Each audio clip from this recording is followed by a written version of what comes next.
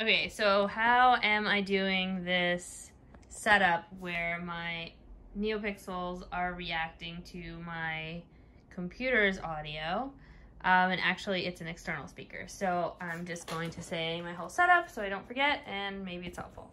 Okay, so I guess the core of this is that I'm splitting the audio that's coming out of the computer.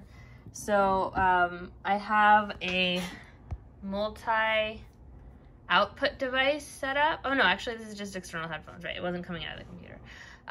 Okay, so external headphones are my output. So I'm playing music here and I'm just plugged in to the computer.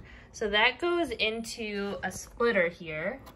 And this splitter actually just is connecting all of these cords together. So it's kind of going in here and out here and here.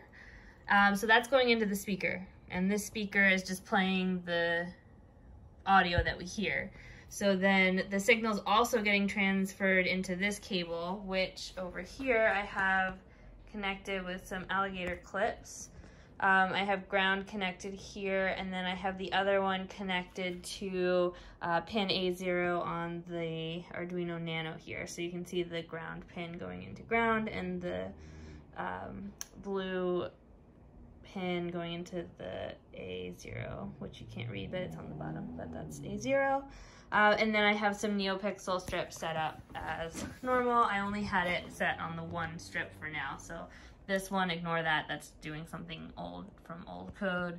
But this one, why isn't it focusing, is this strip here going down and then back up is the one I've been testing with.